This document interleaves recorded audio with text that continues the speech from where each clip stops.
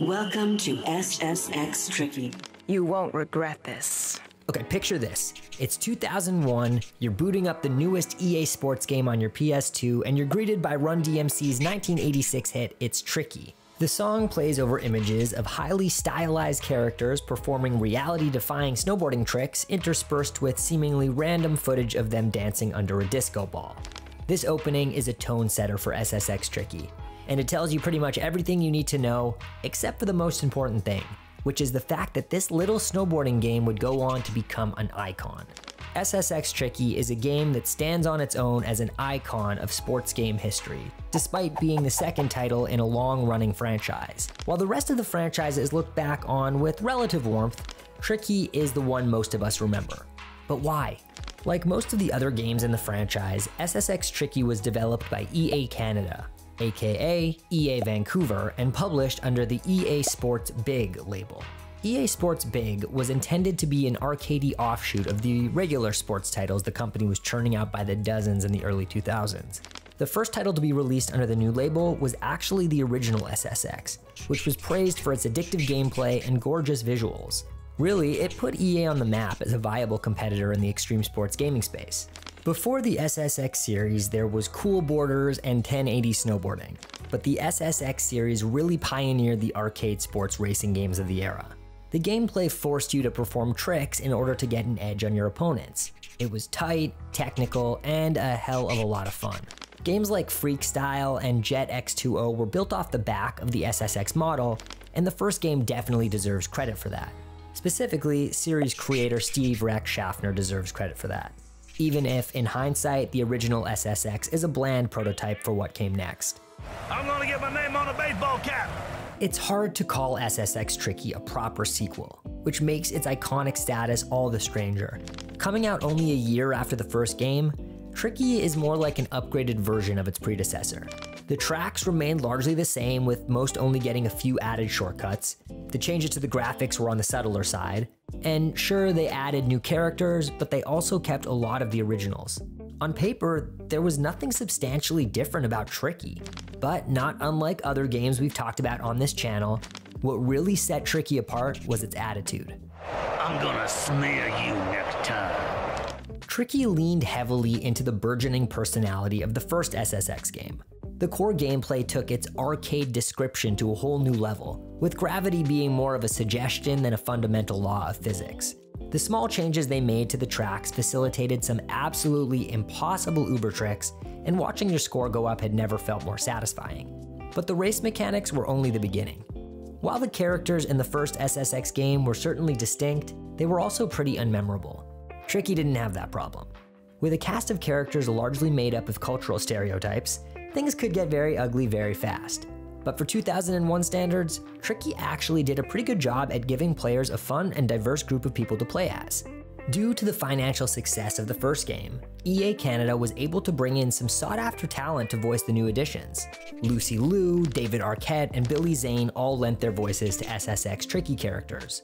And they each had their own personality which shone through in their cartoonish voice lines. It's like taking candy from a baby. Detailed animations, customizable outfits, and trash talk.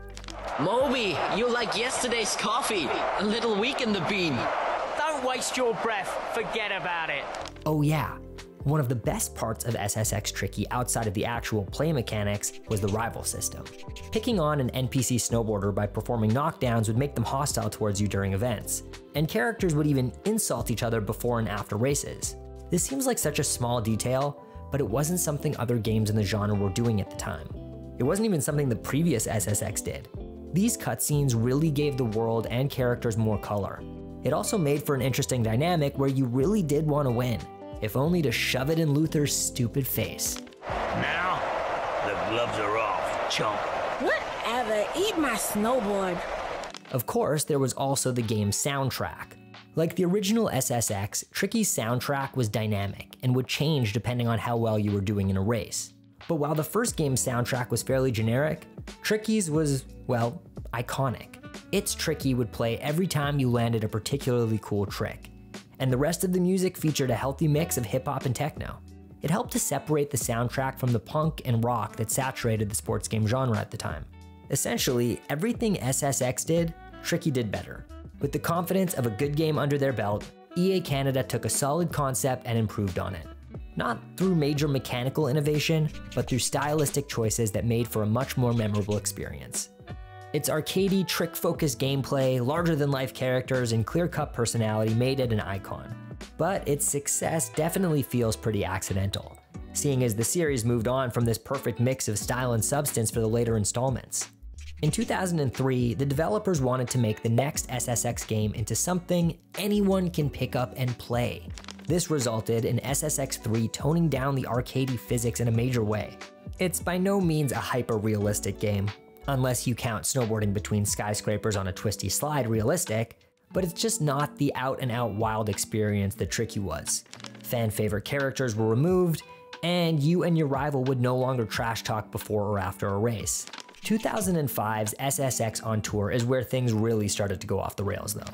Series mainstays like creator Steve Rechtschaffner were jumping ship, and the newly appointed art director Rich Curran did a full 180 on the game's soundtrack. In his words, he was brought on to change the overall sensibility and style of the game and wanted to focus on the second coming of rock. 2007's SSX Blur, the only game not developed by EA Canada, abandoned the classic arcade gameplay in favor of using Wii motion controls. The Dragonfly? I feel better knowing you'll be cheering me on the whole way down. Oh, I'll cheer you on, but I'm not taking you out. And the 2012 reboot tried to return to the comedic fun of Tricky, but they rooted themselves in real-life locations instead of the arcade-style tracks fans had fallen in love with. At every turn, the SSX developers seemed to make decisions specifically to dilute the personality Tricky had worked so hard to build up. Maybe these changes can be blamed on the loss of Steve Rechtschaffner and other early devs. Maybe as the games grew in popularity, EA Canada had to deal with a lot more direct oversight from Electronic Arts. Or maybe they just didn't understand what made the thing they created so beloved. More likely, it's a combination of all of this and more. Whatever the reason, it doesn't make any of Tricky's successors bad games. It just makes them feel a lot more corporate. For the most part, it all worked out for SSX. The lowest Metacritic score in the whole series is a 74, and you can kind of chalk that up to the motion controls. The SSX series is good. The games are good, but a good game is not the same as an iconic one. Only one SSX game holds that honored title, and that's the personality-driven, chaotic, arcadey gem that is Tricky. Today, snowboarding games are a pretty dead subgenre. The most recent high-profile release was probably Ubisoft's Steep all the way back in 2016. And while that game is beautiful, it's not Tricky. It's difficult to imagine another game living up to that legacy, whether it's in the SSX franchise or from a completely different developer. So maybe it's time for a remake. EA still holds the rights to the SSX franchise, and we all know how much they like to make easy money. A remake of Tricky with current-gen graphics and the return of the voice cast would probably be the easiest money they've ever made. But considering we haven't heard anything from SSX in almost a decade, that's just a pipe dream, right? Maybe not. Remember Steve Rechtschaffner? The man behind the whole SSX series? Well, he and his dev company, Supernatural Studios, have been quietly toiling away at a snowboarding game he's described as arcadey, amazing feeling, very accessible, competitive, and fun. At the moment, we know very little about the game other than its codename Project Gravity, but it's perhaps our best hope at recapturing the SSX Tricky magic. Tricky's flawless arcade-style mechanics and unmistakable attitude made it the successful game it is today. And despite that success being seemingly accidental, no one has a better chance at understanding and replicating it than the person who created it. And that's all we have for you today.